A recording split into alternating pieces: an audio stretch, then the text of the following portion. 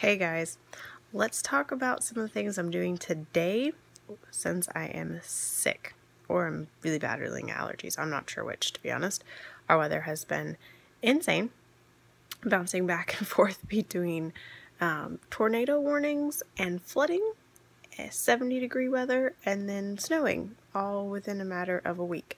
So, needless to say, our sinuses are messed up and our immune systems don't know what to think, and so I am down with something. But I have a feeling it is cold related. So I'm going to show you guys what I'm using. I've got them here on the couch with me.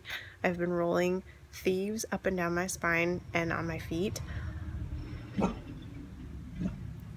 all day, as often as I can. You can do it as often as every 30 minutes if that's what you want. I don't usually get it on that often since I've got a 7-month-old, but I am putting it on as frequently as I possibly can.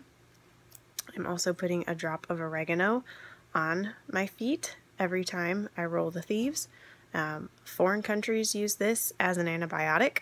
America has not caught up with this novel idea, but our household does it and it works really, really well for us. And then this is just an empty bottle that I had that I've put some other oils in. I've got Thieves Lavender and our blend RC, which is really good for your respiratory system. I've got all three of those in there, mixed up with some coconut oil as a carrier, and I've been dripping that under my toes, like not under my toes, but where my toes connect to my foot, on the bottom of my foot there, at the base of my toes, I guess is the best thing to say.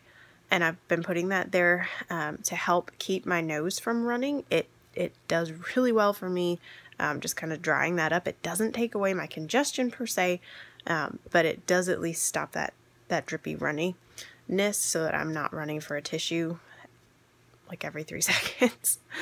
And then right now in my diffusers, I have some ImmuPower, which is another immunity blend, and a few drops of Palo Santo, which can be really good for helping unstop my nose and also supporting or encouraging, rather, my immune system. So that's what I've got going today. I hope you guys are doing well wherever you may be and whatever your weather is. We'll see you guys next week.